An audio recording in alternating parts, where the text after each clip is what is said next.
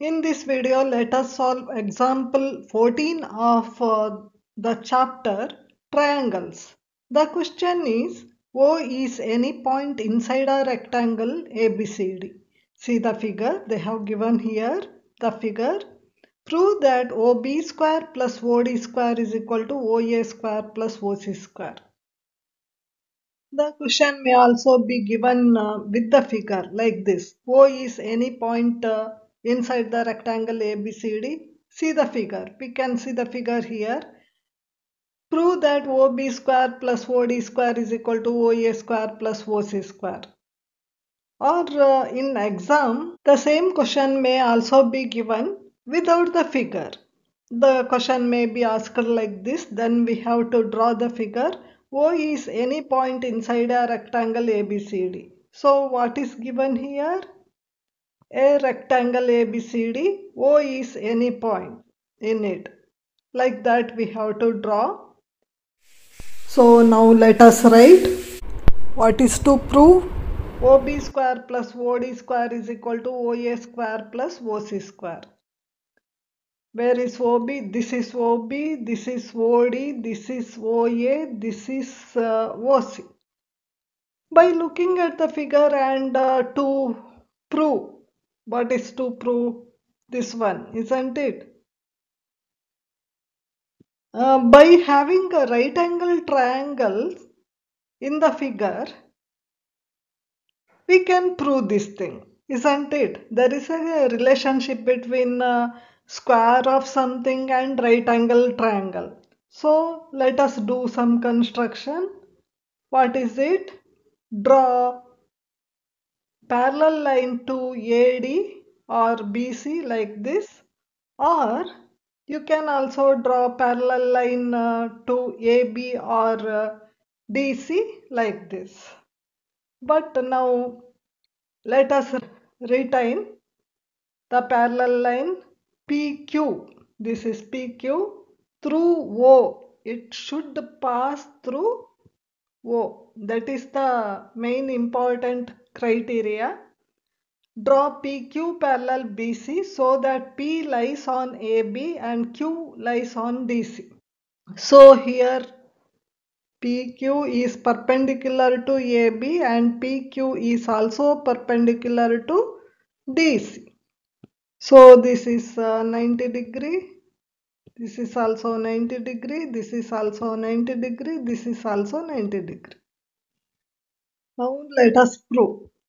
Now let us concentrate on OB square of LHS. Where is OB? This one is OB. OB belongs to the right triangle OPB. So OB square is equal to BP square plus OP square because of Pythagoras theorem. Now let us concentrate on OD square. Where is OD? This is OD, which is the hypotenuse of right angle triangle OQD. In right angle triangle OQD, OD square is equal to DQ square plus OQ square because of Pythagoras theorem. Now this is the equation number 1, this is the equation number 2. Now let us add equation number 1 and equation number 2. What is LHS? OB square plus OD square is equal to BP square plus OP square plus DQ square plus OQ square. Let this be equation number 3. Now we can also continue like this.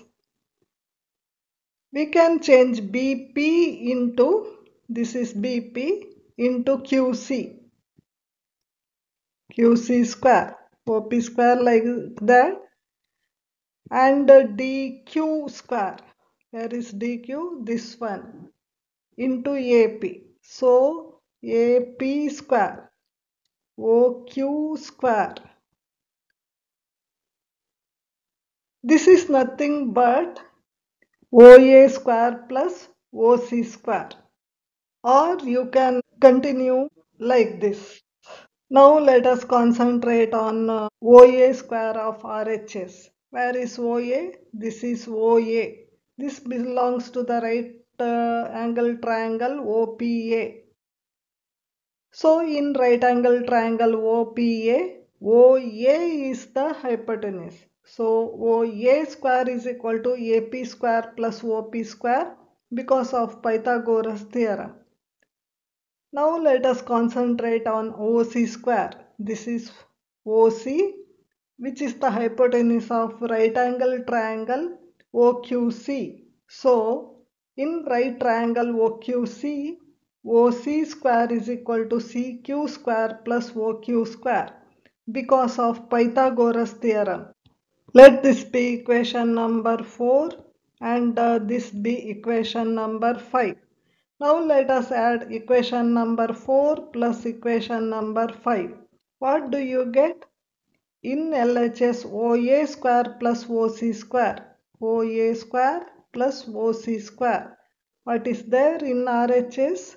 AP square plus OP square plus CQ square plus OQ square. Let this be equation number 6. The equation number 3 and equation number 6 are the two important equations. Here we can change BP into QC. Here BP is equal to QC. Why? Opposite sides of the parallelogram. And similarly DQ into AP. Why? Opposite sides of the parallelogram AP QD. So I will rewrite this equation, which is nothing but this equation. Okay, I'll rewrite BP into QC, OP square, okay, DQ into AP square plus OQ square. Here observe, AP is there, this one is AP. QC is there, this one is QC. This is OP. This is OQ. So this is equal to OA square plus OC square. So OB square plus OD square is equal to OA square plus OC square. The same thing we are needed to prove. So hence proved.